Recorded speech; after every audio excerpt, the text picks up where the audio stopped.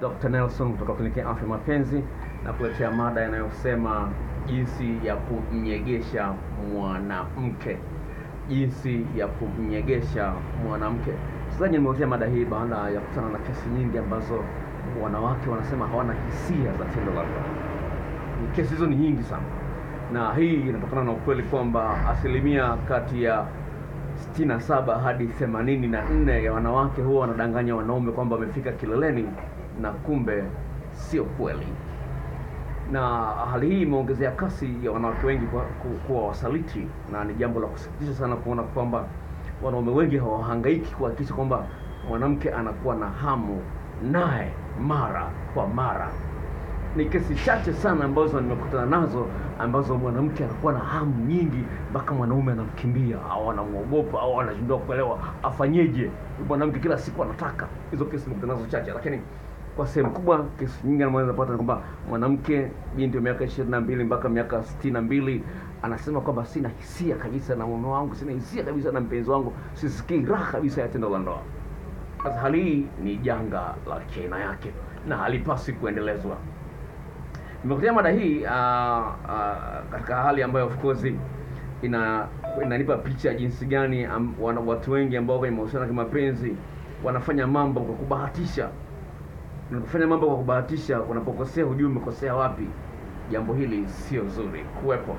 Na kwa uhusiano wa muda mrefu, sawa, kwa uhusiano wa muda mrefu lazima mwanaume ajue njia za kumnyegesha mwanamke. Ya kwanza ambayo ni ya msingi sana kuizingatia, jinsi gani unatengeneza ukaribu na mwanamke husika.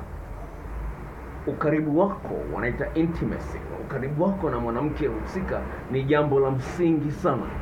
Iwapo mazingira unayotengeneza kwa sehemu kubwa unaonekana kama adui kwa huyu mwanamke. Kwa mfano, kaka mmoja, dada mmoja kanitumia message, anasema anatembea na mke wa mtu. Yaani nisome message, nimeandika mahali fulani, sawa. Anasema anatembea na mume wa mtu. Anasema anatembea na mume wa mtu lakini mume wa huyu wa mtu ni bahiri. Sawa. Anasema anatembea na mume wa mtu lakini mume huyu wa mtu ni bahiri. Japokuwa analidhisha tendo la ndoa lakini ni bahiri. Sasa ni vitu vidogo vidogo lakini vinachangia kwa mtu kukuona kwamba wewe japokuwa ni mtamu kitandani, lakini nafikia hatua hali kama hiyo inapojitokeza mara kwa mara, mwanamke huyu ana switch off. Na akiswitch off, kumrudisha kwenye mstari inakuwa ni ngumu sana. Hilo ni jambo ambalo inapasa uliangalie. Kwa hiyo la kwanza kubwa unapotaka kumnyegesha mwanamke, yaani uhakikishe kwamba mwanamke huyu siku zote atakuwa tayari kufanya mapenzi na wewe. Lazima utengeneze mazingira kama, usiweke ukungu wa ubahili au wa ukatili au wa ubabe. Hilo ni jambo eneo la kwanza ambalo ningependa ulishughulikie. Kama kweli uko serious na mtu uliye naye, hilo ni jambo la msingi sana. Inaandalia mada nyingine ya jinsi ya kumnyegesha mwanaume. Kwa hiyo wanawake, naomba mnisubiri. Cha msingi ambacho kwamba ni hilo. Sasa hiyo wataalamu kwa Kiingereza wanaita, wanasema kwamba anasema stimulate her mentally. Sawa. Kwa hiyo mentally lazima, kiakili lazima awe na picha nzuri juu ya wewe. Awe na mambo mazuri juu ya wewe. Hilo ni jambo la msingi sana. Kwa sababu hamu ya tendo la ndoa inaanzia kwenye akili. Mwanamke mmoja ananiambia kwamba daktari, anakuaje kufanya mapenzi na mume wangu sisikii utamu, lakini kwenye ndoto nasikia utamu kweli. Unaweza kuona jinsi gani kwenye akili anasikia utamu lakini ni hali halisi hasikii chochote kile. Hilo jambo la msingi kuliangalia kwamba jinsi gani tunaweza mazingira kama hayo. Yes, mwanamke anaweza kuwa anakupa kile unapohitaji, lakini anaweza kuwa anakupa lakini hana hamu na wewe. Hiyo ipo. Kwa mfano, tafiti zinaonyesha kwamba mara nyingi mwanamke anapokuwa amekasirika, kuna wanawake ambao akikasirika ndio wanapata nyege. Sasa kama wewe ndio umemuudhi, akipata zile nyege asikuletei wewe, atatafuta mwanaume mwingine. Unaweza kuangalia hata mwenyewe kwenye kama unafahamu Kiingereza, angalia kwenye internet. Anger. Sawa? Anger and sexual desire.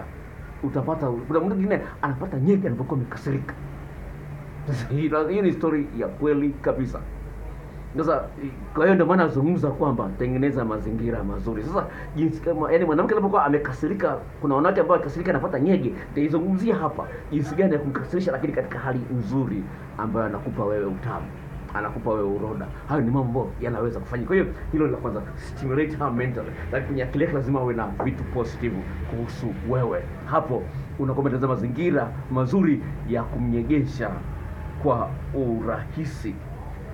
La pili ambalo unaliingiza hilo la kwenye akili hiyo hiyo, ni maneno ya kimahaba, text message za kimahaba, uchokozi wa kimahaba, utani wa kimahaba. Kwa mfano, unamuuliza mpenzi wako wa kike, mara ya mwisho umekunywa chai ukiwa uchi ni lini? Mara ya mwisho umekunywa chai ukiwa uchi ni lini? Wengi hawajawahi kunywa chai wakiwa uchi. Sawa. Wengi roho ni swali rahisi, lakini binafsi nimeshawahi kula na mwanamke au kunywa chai na mwanamke tukiwa uchi. Nimeshawahi kucheza disco na mwanamke tukiwa uchi. Tuko chumbani tunaweka muziki, tunaanza kucheza pale tuko uchi na kumbatia na nini na mbonyeza makalio na nini tuko uchi. Kwa hiyo unaona jinsi gani unaweza picha kwenye akili yake, ile picha ambayo itakaa kwenye akili yake, na anapotamani mwanaume, hata ametamani mwanaume mwingine, lakini haraka sana akili yake inarudi kwako. Anaweza kweli akajaribia kutamani mwanaume mwingine, lakini haraka sana akili yake inarudi kwako. Kama vile kubonyeza switch ya umeme, piu, taa zimewaka, piu. Sawa, kubonyeza kupeleka juu umezima, kupeleka chini umewacha. Kwa hiyo siku zote wewe unapeleka chini tu switch, unawasha hisia kwake. Kwa hiyo maneno kama hayo, utani wa kimahaba, vitu vya msingi kama hivyo. Kwa hiyo vile vile unasikiliza maneno ambayo anazungumza yeye, lakini unaweza kuyageuza maneno ambayo anazungumza yeye ukienda kwenye maeneo ya tendo la ndoa. Sawa. Unaweza kuyageuza yeye, neno amezungumza yeye au amezungumza jambo yeye, lakini unaweza kuligeuza ukaenda kwenye tendo la ndoa. Sawa. Kwa mfano, anasema na hamu kweli ya apple. Simple. Na hamu kweli ya apple ni tunda. Au na hamu kweli ya kuku. Sawa. Na hamu kweli ya kuku. Sasa anakuambia na hamu kweli ya kula kuku, unamwambia na hamu kweli ya kuku. Nitakuletea kuku, lakini naomba nikuulize swali. Ukijibu swali hili nakuletea chipsi kuku. Okay, niambie. Paja la kuku umeshawahi kuliona? Atasema ndio, nimeshawahi kuliona.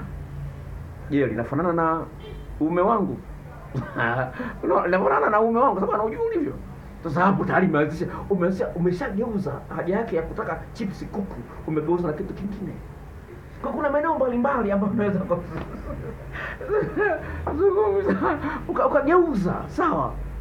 Kwa mfano leo kwa dada mmoja unapenda kutaniana naye, sawa? Nimemwona maeneo fulani, ni mzuri dada, sawa? Kutoka Ukuriani, Mkuria lakini ni mweupe. Sawa. Nimemwona maeneo hapa Mwanza, maeneo ya Kamondo. Nimemwona lakini hakuniona. Nimefika ofisini, sawa? Nikamtania. Leo umevaa nguo nyeusi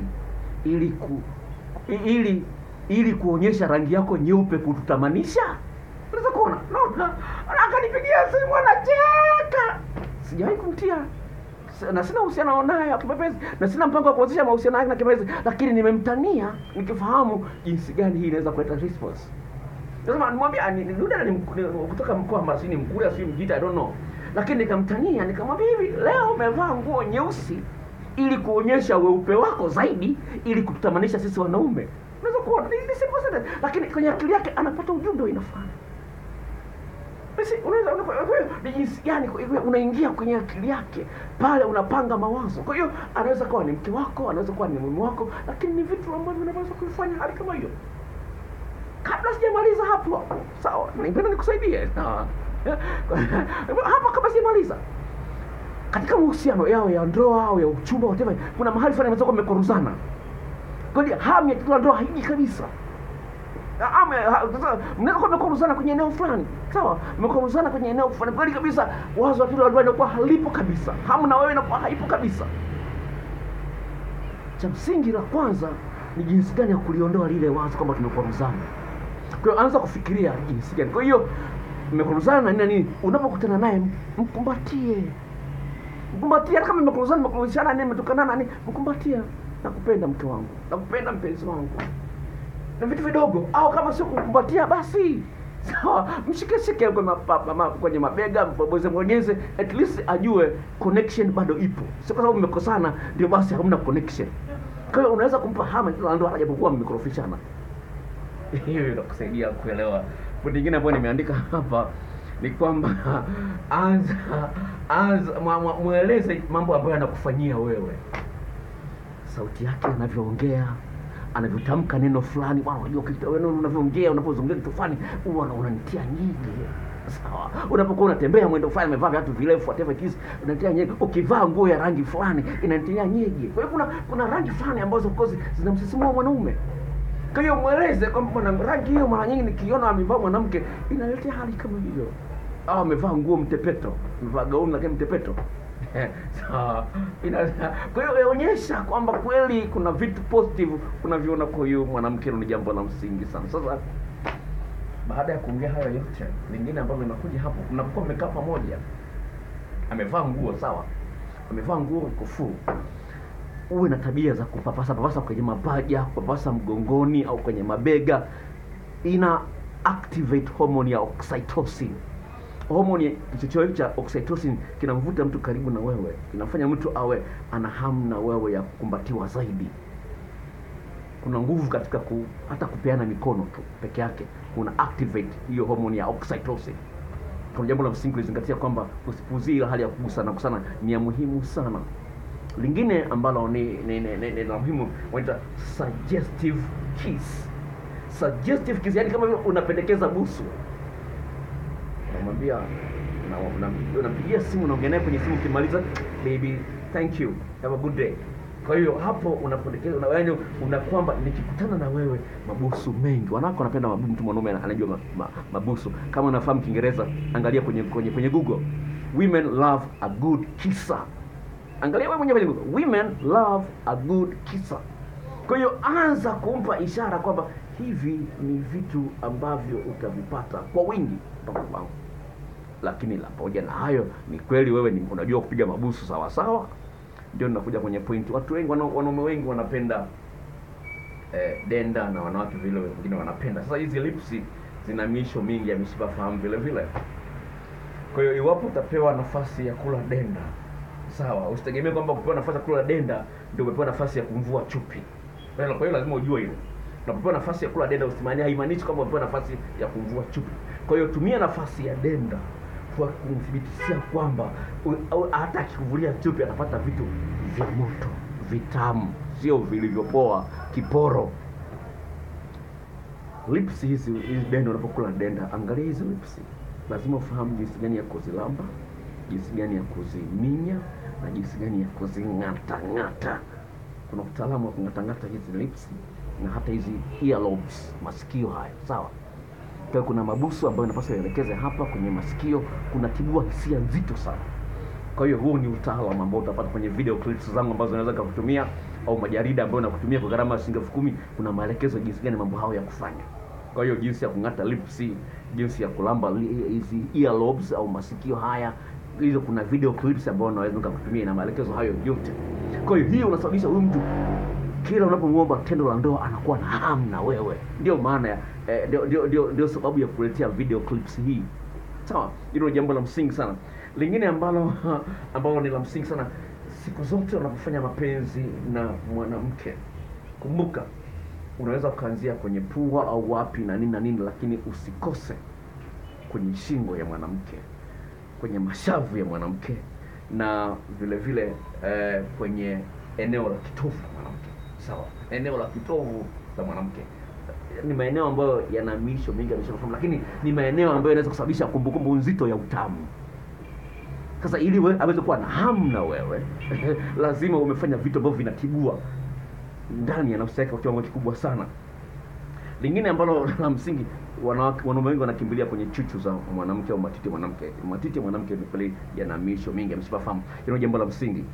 Sawa, jambo la msingi uweze kulifahamu. Kwa hiyo cha msingi ambacho ni kwamba hakikisha kwamba katika maandalizi unayoyafanya, sawa, lips zile zinakuwa chuchu zile zinakuwa kissed, na matiti yenyewe yanakuwa yanapata mabusu, na vile vile ile hali ya kulambalamba inasaidia vile vile. Kwa hiyo kuwa makini. Ndio maana nakwambia zile video clips ambazo za kutumia na majarida yatakupa maelezo toshelevu mambo gani ya kufanya kwenye matiti, na yenyewe vile vile yanatengeneza kumbukumbu nzito sana. Sawa. Lingine ambalo ni la msingi kulitumia unapokuwa na mwanamke, changanya ugumu na ulaini. Napozungumzia changanya ugumu na ulaini kwenye kissing au kumpapasa au kumtomasa, kuna mahali ambapo utumie nguvu kidogo na kuna mahali ambapo utumie ulaini kidogo. So lazima ufahamu vitu gani vya kufanya, uchanganye hivyo vitu ili usiwe mwanaume wa kutabirika. Yaani mwanamke anajua utaanzia wapi utaishia wapi. Hilo jambo la msingi sana. Kima na hapo of course utaonekana unaboa kwa sababu anajua utaanzia wapi utaishia wapi. Hilo jambo ambalo napenda kulisisitiza na msingi. Lakini la mwisho ulizungumzia, ili mwanamke aendelee kuwa na hamu na wewe, jitahidi maandalizi unayofanya inaitwa foreplay isipungue dakika 15. Isipungue dakika 15. Wataalamu wenyewe waliobobea kwenye hao maeneo wana suggest dakika 20. Lakini kwa video clips ambazo nitakupatia na majarida ambayo nitakupatia kwa gharama ya $10,000, vitu kama 5 kwa mkupuo kwa gharama ya $10,000 unapata kwa njia ya Gmail. Ukiniambia kwenye WhatsApp sikuelewi kwa sababu WhatsApp hii ni karibia ni MB 8,000. Inachukua muda mrefu ku-upload. Kwa hiyo ukitumia Gmail, na kama una WhatsApp una Gmail. So kama unayo WhatsApp maana yake Gmail unayo. Ingia kwenye Play Store, bofya vitokea vitufe vingi, alafu utakupale juu utaona umeandika Google Play. Nyuma ya ile G ya Google Play kuna mistari mitatu kama njiti za kibiriti. Bofya pale itajitokeza email ambayo ulifungulia WhatsApp.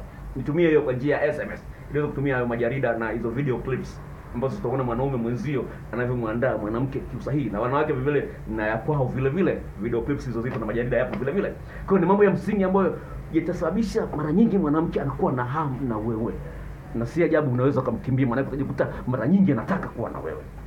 Hayo ni mambo ya msingi ndio msikilizaji. Namba zangu za simu ukitaka kuagizia material mbalimbali ni hii ifuatayo. Iseme kama dokta wa YouTube au dokta wa ushauri na kusaidia kumbuka namba hii ni ya nani. Namba ni 0754 03 99 94 0754 03 99 94. Kama una WhatsApp na una uhakika kama una Gmail au vipi, na video ambayo nimeweka kwenye channel hii inasema video za tendo la ndoa kwa wenye WhatsApp.